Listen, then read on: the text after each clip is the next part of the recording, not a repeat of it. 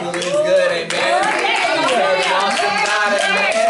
Hallelujah. You ought to stand to your feet and you ought to just give God some praise.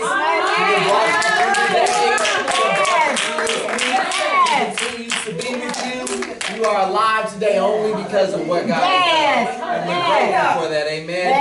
Let's pray. Father God, we just thank you for this day, Lord. We just thank you for another day that wasn't promised, God. We thank you for your presence resting and ruling here in this place, God. You said where two or three are gathered together, you be in the midst, God. So we thank you for being in the midst, God. We thank you for the worship, God. We thank you that you inhabit the praises of your people, God. That you are here in this place. God, that you would stop by and visit the fellowship, God, on this Sunday morning, God. Sunday morning, God, and other people decided to stay at home, you stopped by to visit with us. We thank you for your word, God. We thank you for just another chance to fellowship, God. We thank you for the testimonies, God. The testimonies that reassure us that you are still alive, that you are still working, that you are still moving and doing on our behalf. God, we are so grateful. We are so grateful for who you are. We are so grateful that you sit high but you look low, God. That you know each and every need, God. That you know each and everything that's going on, God. And Father God, we thank you that you send a word for it, Father God. We thank you for the word that's going to go forth with power, God. We thank you for the word that's going to speak to the needs of your people right now, Father God. Right now, Father God. We thank you for it, God. We claim healing, God. We claim healing, God, of hearts and minds. We claim healing, God, of bodies, Father God. We claim healing of each and every situation that your word goes forth. Right now, Father God. Right now, God. May you receive the glory, God. None of me, but all of you may I be poured out for the people, God. And may you be glorified in all that is done here in this place. In Jesus' name we pray. In Jesus' name. Amen.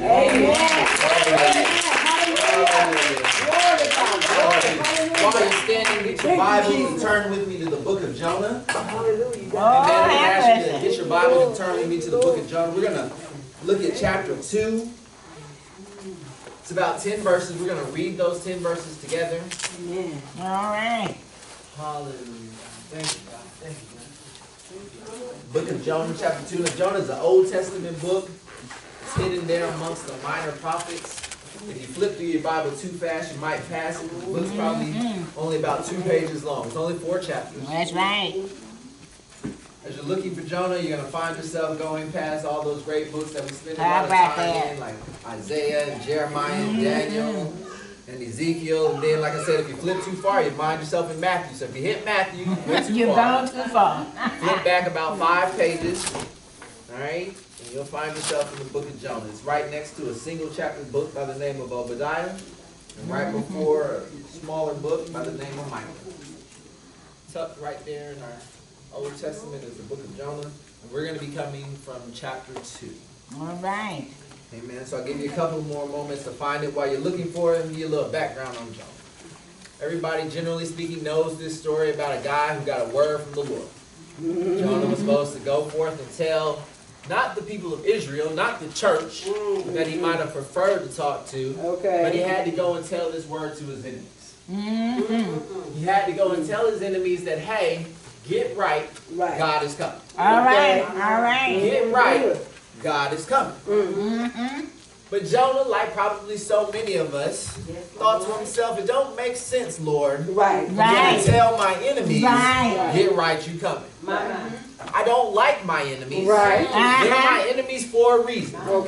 They've not been nice to me. They've not treated my fellow friends properly. Why should I tell them, get right, you're coming? Why can't you just come and let them be like, oops, time for you to go? See, Jonah was aware of the fact that there was a heaven and a hell. Jonah knew that if you didn't do right with God, you was going to hell. So he wasn't intending to tell his enemies, get right. He really was waiting for them to go to hell. And so when the Lord said, these are also my people, go tell them to get right, Jonah said, find somebody else. The Bible says that Jonah got on a ship and went as far as possible the opposite direction. He said, my enemy's over here. This is where God wants me to go. I'm going to turn my back, hightail it in the direction as far as possible.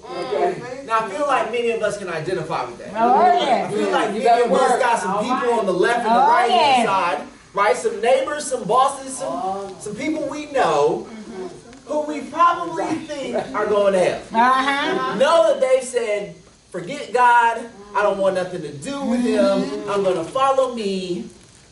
And we've said, you have that. I'm going to heaven. All right. You see, the pastor told us, learn about Jesus, tell others. All right. We know that the scripture says, go forth and tell the world all the things that God has done. Right. But so many times we see somebody who we know is lost, who we know is living a life, and we turn around and we hightail it the other way. Oh, they don't know me. Oh, they wouldn't want to hear what I got to say. Oh, they're going to talk about me. And I'm pretty sure these are all the same things Jonah said. Oh, yeah. Because see, Jonah said, if I go over here and I tell these people, get right, they're going to kill me. Right. If I tell these people, God's coming to destroy you, there's no way they're going to repent. They're going to laugh at me. They're going to make fun of me. All the same things we tell ourselves. And so Jonah hopped on a ship and went across the sea, doing his very best to get far, far away from what God has. And God sent a storm. Right. All of a sudden, life got hard for Jonah. All of a sudden, Jonah's disobedience caught up with him, and the boat, Bible says that the boat was about to sink. But where was Jonah? Jonah was in the boat sleep. That's right. Jonah was in the boat sleep. He's like, I'm good, I'm exhausted, I'm tired, I'm going to sleep. And they wake him up and they say, hey man, we about to die. Hey man, this ship is about to sink. What's going on? How are you even asleep right now? We scared for life. So the people decided to cast lots. Now that was an old school way of gambling. It was an old school way of fortune telling. They were going to figure out who was the reason for this. The lots fell on Jonah. And the Bible says that Jonah was like, yeah guys, it's me. If you throw me overboard, the storm will cease. Now these men were fishermen. They were like, no, that's wrong. That's the wrong thing to do. But the storm got worse, and the storm got worse. And finally they had no choice. They tossed Jonah overboard. And instantly the storm ceased. And the Bible says that a great fish swallowed Jonah whole. Oh, yeah. And so that's kind of where we find ourselves. Let's read together Jonah chapter 2, and we're going to read verses 1 through 10. On the count of 3, let us read 1, 2, 3. Then Jonah prayed unto the Lord his God out of the deep valley. And he said, I cried out to the Lord because of my affliction, and he answered me. Out of the belly of sorrow I cried, and you heard my voice, for you cast me into the deep, into the heart of the sea, and the flood surrounded me. All your battles and your waves passed over me. Then I said, I have been cast out of your sight, yet I will look again toward your holy temple. The waters surround me, even to my soul. The deep closed around me. Weeds were wrapped around my head. I went down to the moon of the mountain. The earth with its back closed behind me forever. Yet you have brought up my life from the pit, O Lord my God. When my soul fainted within me, I remembered the Lord, and my prayers went up to you into your holy temple. Those who regard worthless idols forsake their own mercy. But I will sacrifice to you with the voice of thanksgiving. I will pray what I have vowed, salvation of the Lord. So the Lord spoke to the fish, and it vomited Jonah onto dry land. Amen. You may be seated. Amen. Hallelujah. Amen. Glory to God. Listen, I want to talk to you today about Jonah's prayer. And I want to talk to you today about Jonah's prayer because I think that so many of us find ourselves in situations as a result of disobedience. Okay. And we don't know how really to get out of it. See, we talk about all these other prayers. We talk about the Lord's Prayer. We talk about prayers that David. We talk about, Lord, bless my everything. We pray all these prayers, but sometimes we fail to pray how to get out of where we find Oh, ourselves. yeah. Okay. See, like I suggested, each and every one of us oftentimes makes the same mistake that Jonah did. Oh, We yeah. hear the word of the Lord say, go forth and do something. We turn our back on that word because it's uncomfortable, Yeah. it's hard, it's Okay. challenging, Right. it's not something that I'm willing to do. Exactly. And then our life becomes a storm. It becomes a rolling, frothing, tumultuous storm Life where is everything seems to go wrong. And we seem to find ourselves wondering why it won't get right. Right. We seem to That's find true. ourselves encompassed in this idea that no matter what we do, we can't get right. That's my Lord. And well, you can't get right. I'm just going to go ahead and tell you, until you get right with God, Oh, have mercy. your Hallelujah. situation's not going to get any Yeah. until Oh, you yeah. change and admit that you need help from God. All right. Literally Oh, yeah. walk away from what He called you to do. That's right. That's right. You're not going to get right. Right. And so we find ourselves here today looking at a passage with a man who found himself in that situation. And that's what I love about the Word of God, is that it speaks to every situation Oh, and yes, it everything does. that we Right. find All right. ourselves. Oh, yeah. See, the challenge is out there for each and every one of us. We're supposed to be a light. Amen. God, that was the word sent to the body of Christ for this church this year going forward. Be a Yes, light. yes. Yes. Be a light. Yes. Yes. Be a light. That's right. But so many times we allow situations Come and on. Oh, have circumstances mercy. to diminish Have our mercy. light. That's right. So many times we find a way to say, oh, let me close it, it might shine too bright. Oh, have mercy. Oh, let me Glory be, divert it, I Father. don't want to Glory hurt anybody's eyes. Oh, let me, anything and everything. And so we find ourselves in the belly of a great fish.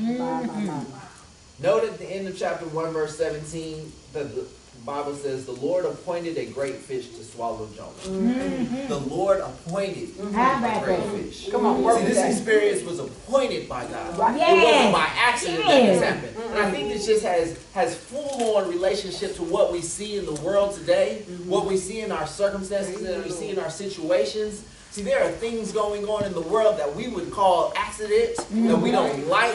But the Bible says that the Lord appointed Come on. the great fish. How about So the that? situation and the circumstance that's occurring in your life right now isn't by accident. The Lord has appointed that for a reason and a purpose. We're going to look and see some of that purpose. So here we go in chapter 2, verse 1. The Bible says, then Jonah prayed to the Lord his God from the stomach of the fish. I highlighted in my Bible then. Highlighted in my Bible then because I think That's it's right. just so relevant to Yeah. how that transition occurred. Jonah here hears from God, chooses to run away. Jonah heard what God has said do and said no. No, if you go back to chapter 1, it says in verse 1, the word of the Lord came to Jonah, arise, go to Nineveh, the great city, and cry out for me, for their wickedness has come up. But verse 3 says, but Jonah rose up to flee. He didn't have a conversation with God. He didn't follow up with him and say, Lord, are you sure? Is this what you want from me? Did I mishear what you were saying? God, let's talk about this. What are you looking at? Let me see your perspective. Open the heart, open my eyes, open my ears. None of that stuff. No. He heard God say something and he turned around and went the other way. But then here in chapter 2, when he's in the belly of the whale, when he's in the belly of the fish, when he's finding his whole situation has covered him up and he has nowhere to Oh, go, have mercy. Then he cries out. then Jonah prayed. Yes. Then Jonah has something to say. Yes. Then he wanted to have a conversation with him. How many of us is like that? Oh, have How mercy. many of us try to do it our own way? We'll talk to everybody else. Lord, you won't believe. Girl, you wouldn't believe what happened. Brother, man, let me tell you what happened. Yes. Somebody need to give me some advice about this situation. But turn to God and ask for him to save. Huh. My. That's real. We tend to hesitate. We tend to talk to everybody else. Yes. Oh, We'll have look mercy. up our horoscope. We'll go online to our blogs. We'll check the Twitter feeds for who we follow. That's right. That's right. We'll seek advice from everybody else. But once we're stuck, once our situation becomes untenable, once I can't get in contact with such and such, it's too late at night and everybody else is asleep and I'm the only one awake, then it said, then Jonah prayed to the Lord his God from the stomach of the fish. And he said, Yes. I called out of my distress to the Lord, and he answered. Oh, have mercy. I cried for help from the depth of Sheol, and you heard my voice. Now, I think it's just so interesting. Jonah, it's funny, as I was looking at this, I thought to myself, man, Jonah quoted a whole bunch of other stuff from the Bible. It's like Jonah must have heard the word a time or two or something. And as I was thinking about this, I thought about Psalms 139, verse 8. David says, if I ascend to heaven, you are there. If I make my bed in Sheol, you are there. He goes on to say, no matter where I go, I can't get away from you. Here comes Jonah in the belly of the well, as deep as he can possibly be, in a situation that seems to make no sense to a reasonable mind. He says, I cried for help from the depth of Sheol. You heard.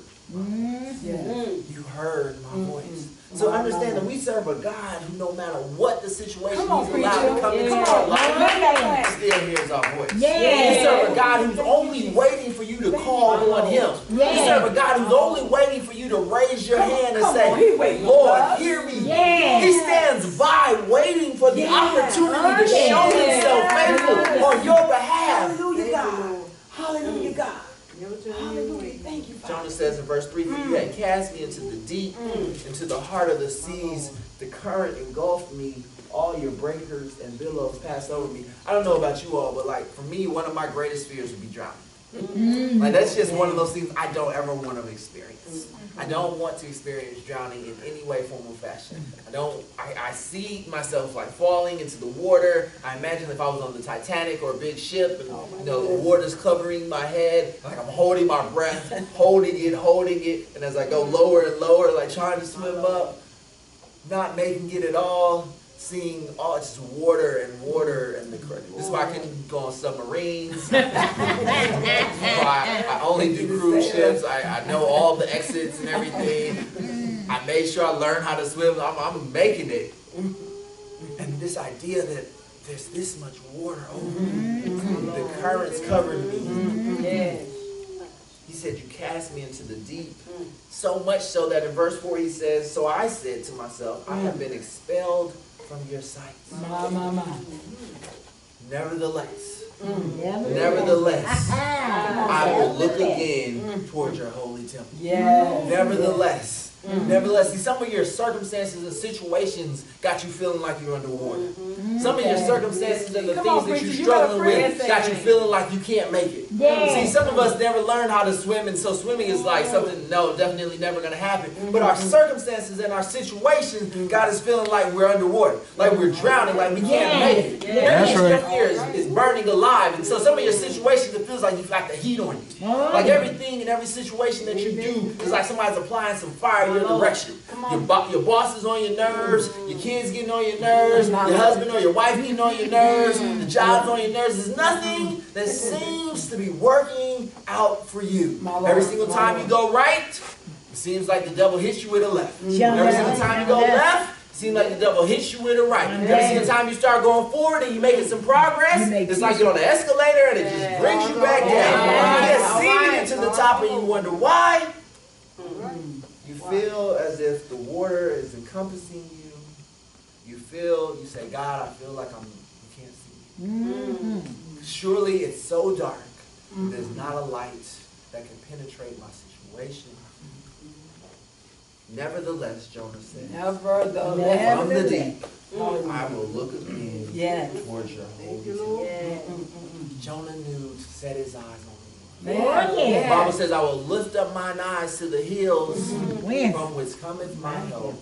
My help cometh from the Lord. We all sing the song, I'm going to put a praise on it. Right? That's the hit popular song going on right now. But how many of us really put a praise on it? How many of us in the midst of our situation are willing to praise our way through? How many of us, when things are just not going right, are willing to praise God, are willing to say, Lord, I'm going to lift up my hand, I'm going to lift up my voice. I know that you're in charge no matter what the situation is. All right. Nevertheless, I will look toward your holy temple. Verse 5 says, water encompassed me to the point of death. The great deep engulfed me.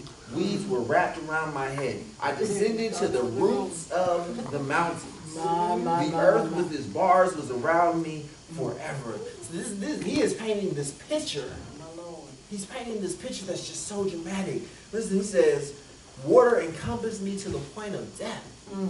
Like I was completely covered. I was completely surrounded. I saw the roots of the mountains. Now we know from like earth science that trees have roots, and the roots go all the way down into the ground. And the stronger the tree, the deeper its roots. It reaches out and branches forth in order to grab a hold of whatever nutrients in order to withstand whatever storm comes its way. Now imagine the mountains. Imagine the depth of the mountains. The mountains is so large, and that's what you see over the top. The roots of the mountains must literally go thousands of feet into the earth, into the ocean itself. He says, I saw the roots. I saw it from the bottom up. There was so much water that I was underneath the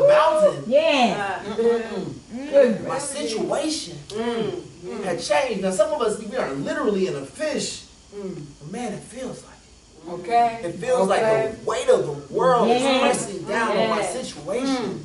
When you're in a ship, it says that the further you go down, the pressure becomes so great as it's crushing you. It's constantly pressing against you. My Lord. The pressure of life sometimes seems like it's squeezing and squeezing and squeezing, and you don't know. Every breath, like an anaconda, like a snake, every breath that you take, every exhale, it squeezes you a little tighter and tighter and tighter. And you feel so overwhelmed. Your parents never seem to get off your back. Your friends don't like you at school. The teachers make it hard to get good grades. It feels like you're losing. You're losing over and over again. It feels like it. But in the verse 6 says, you have brought me up. You have brought up my life from the pits. Oh, Lord, my God. See, no matter how bad the circumstance and no matter how bad the situation, all it takes is a confession on your part. All it takes is a confession on your part of what it is. His situation didn't change. In the midst of that confession, it wasn't like he immediately was set free. That's right. I'm going to speak that which is not as though it were. I'm going to exercise my faith. Yes. Glory to God. Glory. I think that's what we as a people today do. I think in order for us today as a people of God to be successful, in order for us to change the world, we're going to have to be willing to let our light shine. We're going to have to be willing to let our light shine in darkness. We're going to have to be willing to let our shine. Listen, if I turned out all the lights in this house, and we shut all the doors, and we sat in the dark for 20 minutes, your eyes would get used to seeing them. You get a little bit more comfortable. In the first few minutes, if I said jump up and run around, everybody would be like, no, I hate each other. But after about 20 minutes, you'll be able to see a little better. After about 2 hours and about 2 days of just sitting in the darkness and getting used to it, you begin to move around, you become comfortable with it. The light would become something that you didn't want anything to do with. It would hurt your eyes. It would bother you. You'd be like, no, shut the doors. There's so many people in the world are like that today. They're like, no, no light, no light. But God has called upon us to shine light. That's right. What it's like in the darkness, your friends are going to be like, no, it ain't that serious. No, I don't need you to shine that much light. No, close the door. They're going to say whatever they need to say. First they're going to be like, why are you doing that? They're going to sound like they're on your side. And then they're going to be like, stop doing that because now they're your enemy because you're bringing light into their darkness. You're going to shine on them what they don't want anybody to see. But God is saying that's what I've called you to do.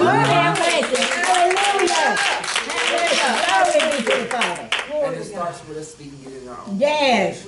So even when the world seems like it's pressing against you, even when it seems like God is allowing the situation, when the situation seems like it's getting so hard, you got to speak life anyways.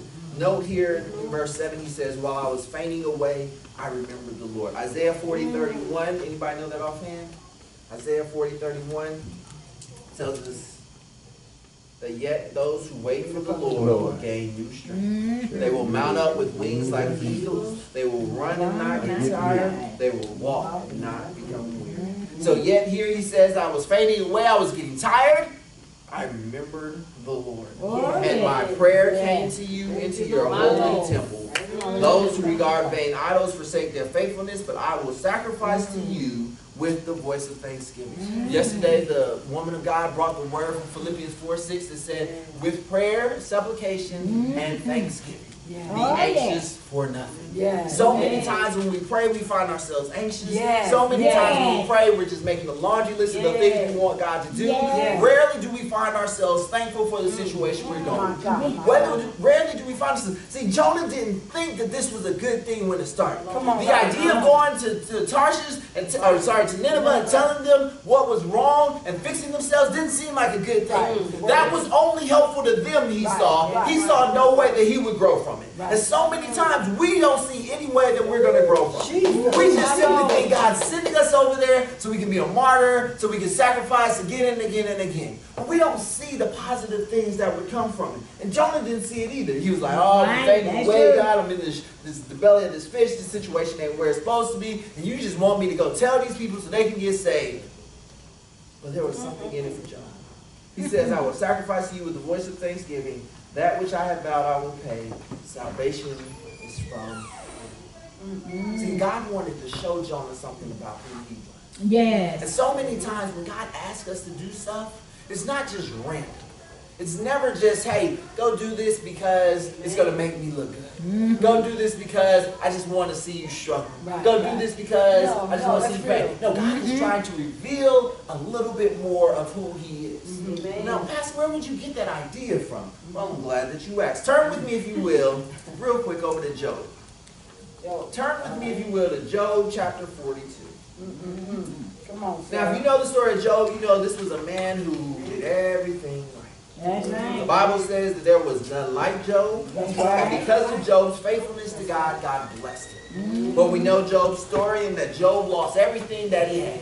He lost his family, he lost his land, he lost everything that he owned, his savings, his investments. Every single thing that Job had was lost, and then he lost his health. And then he got beat up. So Job is sitting there in sackcloth and ashes, covered from head to toe, with boils and unsmelling, just disgusting. Job was just disgusting. He went from being one of the greatest in the world to literally just sitting there disgusting. His wife didn't want anything to do with him. She said, babe, you just might as well curse God and die. His friends all came to him and said, hey, bruh, clearly you did something wrong. You need to just go ahead and repent about it. Job was like, man, I don't know what I did, but I didn't do that.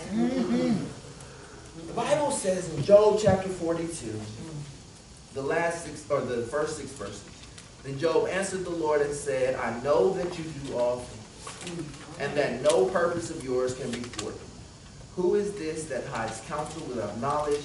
Therefore I have declared that which I did not understand, things too wonderful for me which I did not know. Hear now, and I will speak. I will ask you, and you instruct me. I have heard of you by the hearing of the ear, but now my eyes see you. Therefore I retract, and I repent in dust and ashes. And verse 5 is the key. I've heard about you by the hearing of the ear, but now my eyes see you. See, Job had heard about God.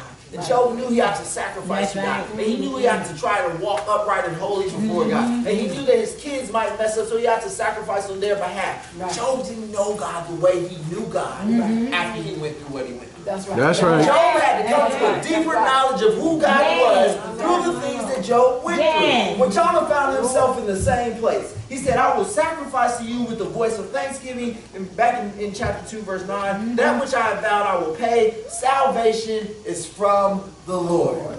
Salvation is from the Lord. That was Jonah's way of saying, God, I believe. God, there's nothing I'm not willing to do on your behalf. Lord, there's no place that I'm not willing to go if you've held me to. So Job had to come to that, not Job, but Jonah had to come to that place of knowledge. Well, the same thing occurs for each and every one of us. If God said to you, you need to go out and tell somebody. Here, you need to go talk to your neighbor. Here, you need to go be a friend. Here, they're hungry, give them some money. How many times do we walk past somebody on the street and we say, nah, bro, I ain't giving you no money. We justify it however we want to, right? Oh, they'd have made better decisions. Oh, they're probably going to spend it on alcohol and drugs. Oh, they're probably going to spend it on crack or some other thing like that. But at the end of the day, we're called to give to people who don't have. Right? That's a part of being a Christian. But we turn and we say, no, not me. Just like Jonah did.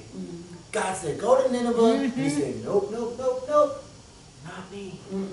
God says, love your neighbors. And we said, let me find one that's a little more loving. Okay. Let me find one that's in my circle of friends. Yeah. See, I might Facebook friend you because of the people who I know are your friends on Facebook. But if you just some random person who tries to Facebook friend me, nah, I think you're like a spam or a terrorist or somebody just trying to hack my account. That's how it is, right? Who am I going to follow on Twitter? I'm going to follow people who I already know. That's right. Or who are friends of somebody who I know. That's right. Right? I have my own little circle. I have my own little network. Rarely will I reach outside of that. But as a Christian, one who is supposed to shine their lights. Come on, sir. Where am I supposed to go? Oh, have mercy. Where God leads me. And so many times we find ourselves like Jonah, turning away.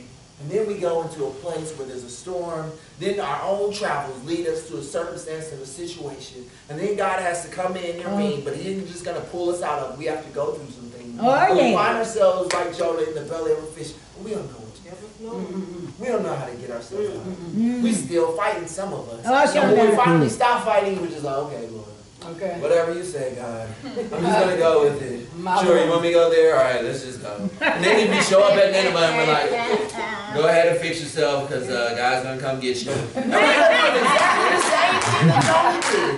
Listen, when you read the rest of the story, Jonah goes to Nineveh. The fish is going to kick him out. He shows up at Nineveh. He says, hey, repent. He's really hoping inside that they don't. Right. You can tell it in the way that the scripture said, and y'all repent.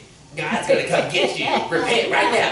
And then they do. They're like, oh, God, no. And he's just mad. He goes, the Bible says he sits up on the hill and he hopes that God will just throw some lightning and thunder down from heaven. He's just like, get him, God. Get him. And it's hot. And God causes a plant to come up. And Jonah's like, yeah, I got some shade. I got a good thing. And then there's a little worm and it comes and it bites the plant. And the plant withers away. And Jonah's like, will nothing go right? I was in the belly of a whale. The city didn't get destroyed. My plant got AIDS. Right. He's so angry. He still had it really bad. And how many of us are like that? Yeah. We pray, God, get me out of the situation. I'll go do what you tell me to. I go over there.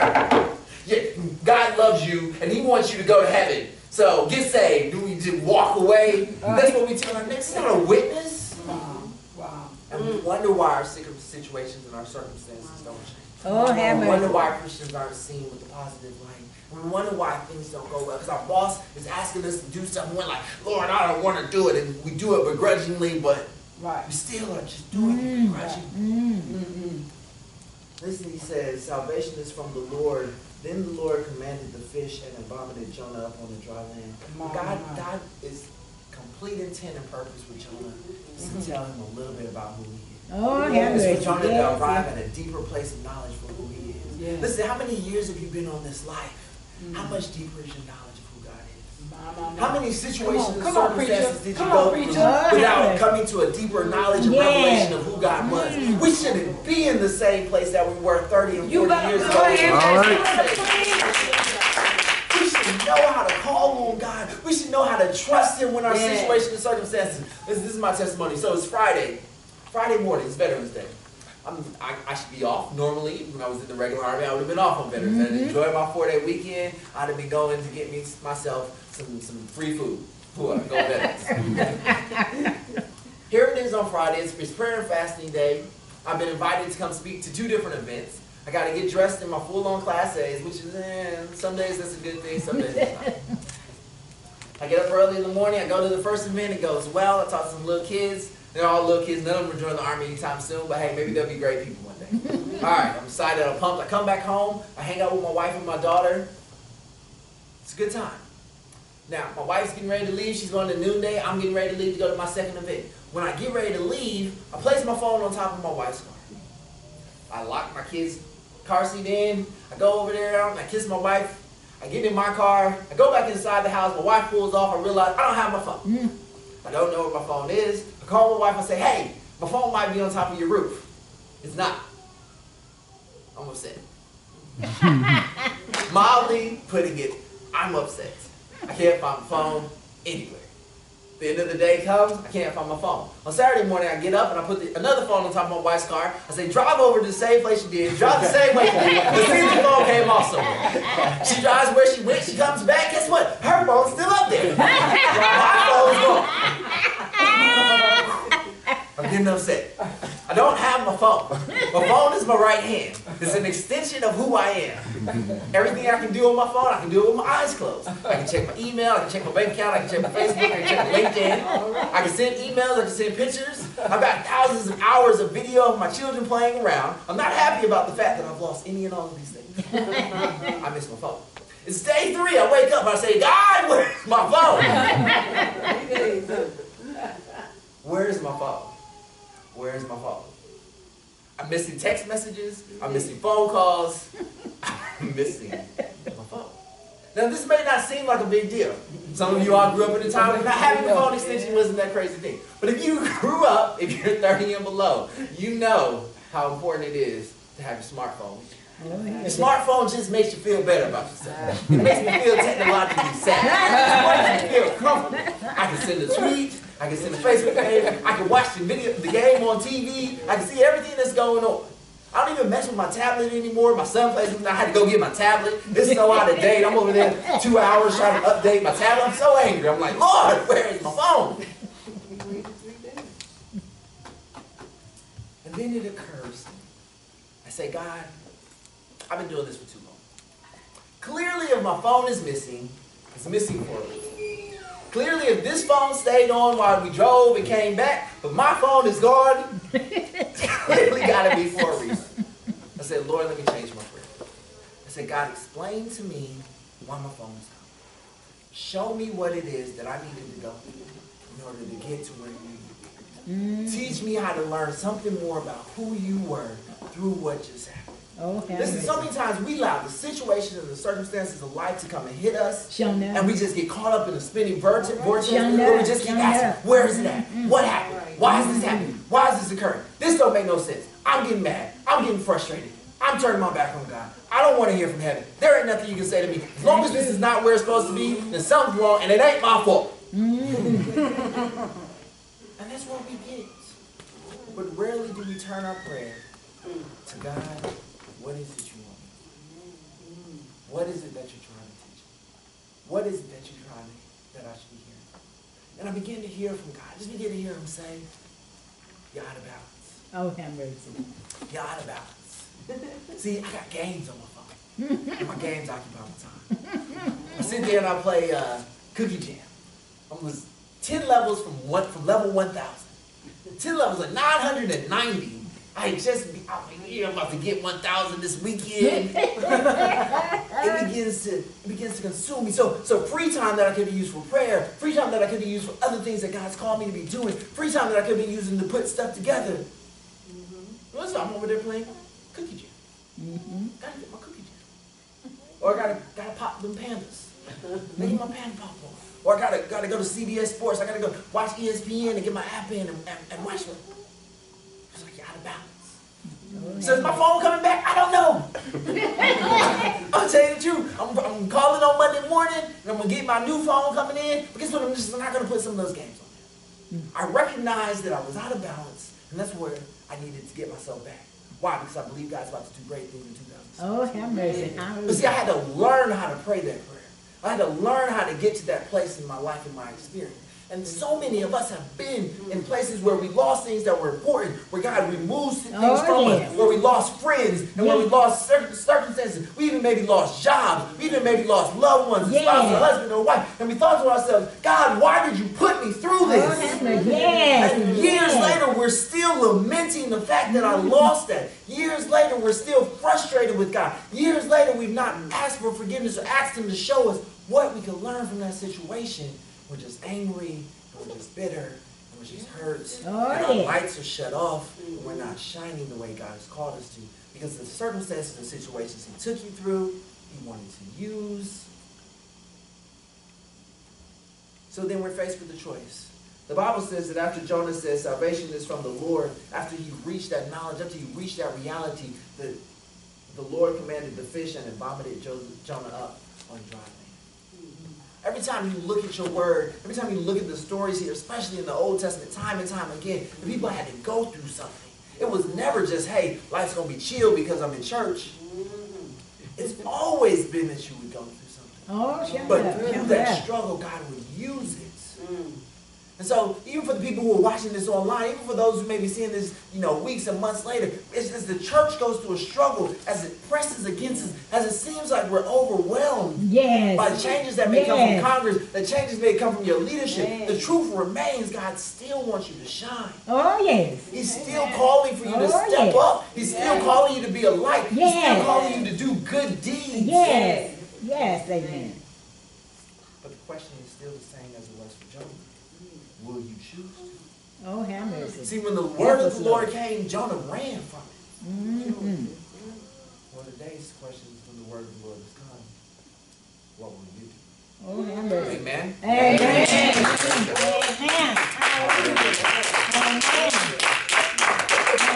Glory. Yes.